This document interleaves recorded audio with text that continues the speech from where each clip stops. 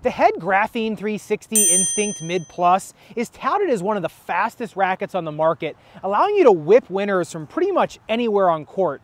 But is it really all that versatile? Let's find out.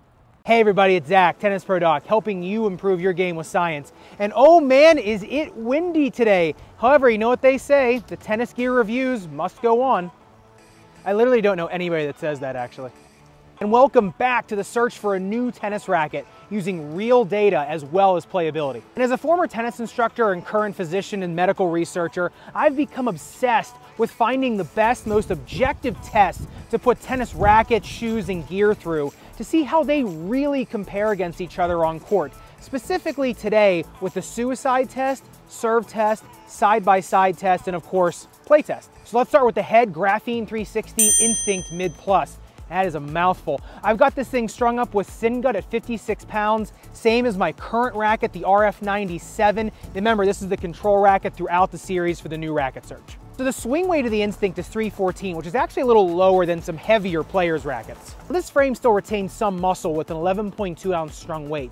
But let's see how that, combined with a 100 square centimeter hoop, translates into maneuverability with the suicide test. We're gonna start from behind the baseline, more defensive balls, moving into approach shots, and then volleying, and then coming back off our back foot to hit more and more defensive shots. Now what's odd is this racket is only 4 points head light. However, it feels feather light when transitioning from the baseline up to the midcourt to hit more approach shots, and then up to transition for volleys.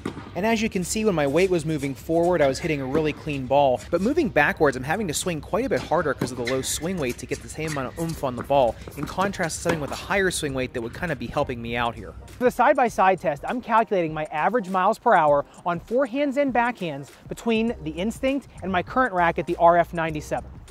My average ground stroke speed in the Head Instinct was 57.3 miles per hour, whereas the RF97 was 57.8 miles per hour. So really not a lot of statistical significance there between the two rackets, whereas the RF97, there's more mass coming through the ball, and on the Head Instinct, you can just whip through the ball faster, so just kind of pick your poison, what you like.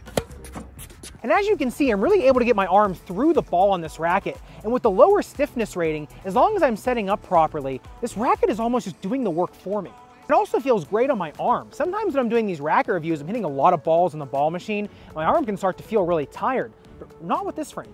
Now, like I said, this frame really moves fast through the air. However, you better have a loose arm and a really consistent follow through, because if your arm starts to tighten up, you might start to lose a lot of control with this racket. Now, when I was being pushed wide, I found that this frame, unlike some heavier, more demanding rackets, was really easy to whip around and get the ball back deep to get back into a point. I just found that so useful when I was being put on defense. But on the flip side of that, sometimes I found myself losing pace with this frame.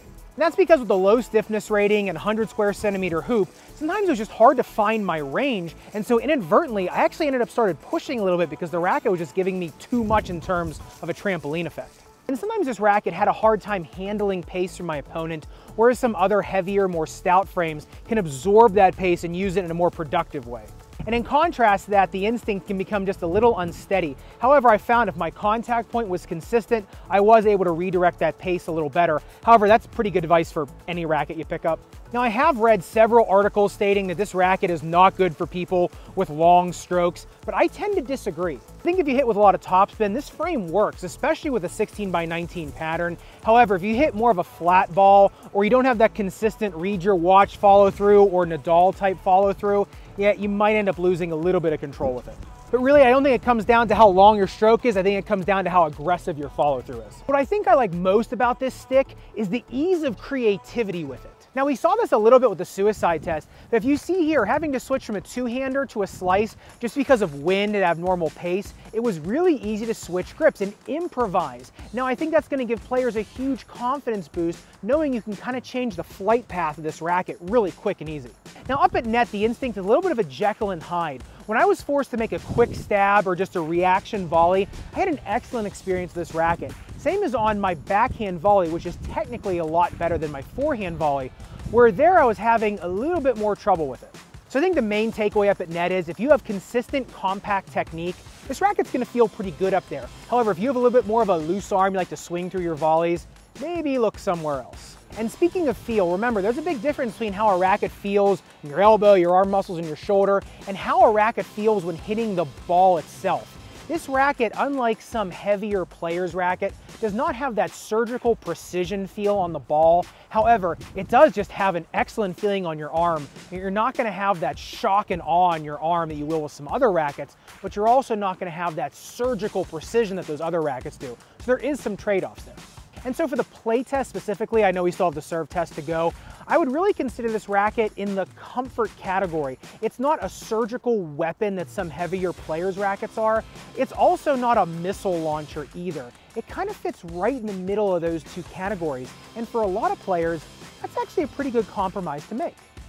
My average flat serve miles per hour on the Head Instinct was 90.3 miles per hour. Compare that to the RF97 at 88.1 miles per hour. Just shows you when you're hitting the center of the string bed on that 100 square centimeter hoop with a little bit of a thicker beam, really starts to rocket off the racket.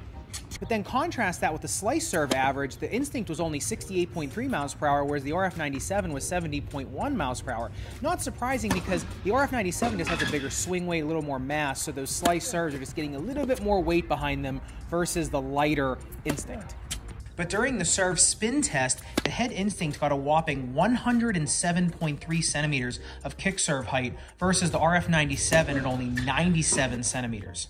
And a couple reasons for that. Number one, the Instinct is so easy to whip around behind your head and get a good kick.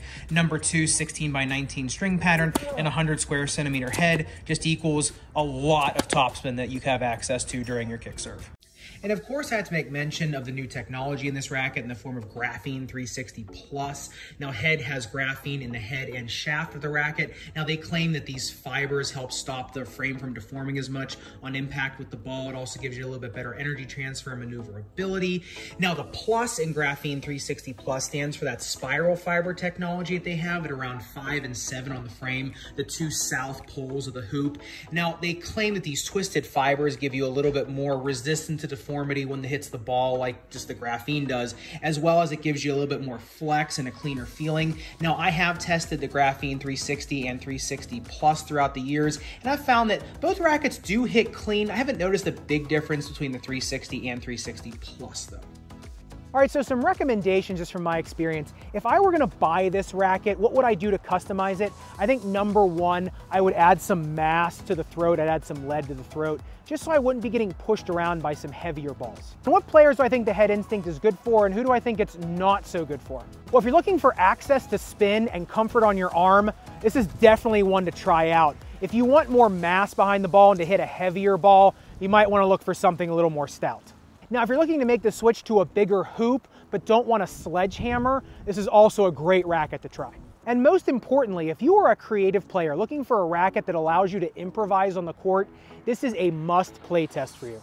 And as far as where does this racket sit on the search for my new racket power rankings, for me, I would say I love the forgiveness and the spin of this racket. I think if I could customize it a little bit, I think I would really like it. However, we still got a lot of rackets to go. But of course, I'd love to hear your thoughts on the Instinct. Let me know what your experience has been, or if you think this is a frame you'd like to try. And so until the next shoe, string, or tennis racket, hope you all have a great day, great night, wherever in the world you are tuning in from. I hope this wind does not find its way to you.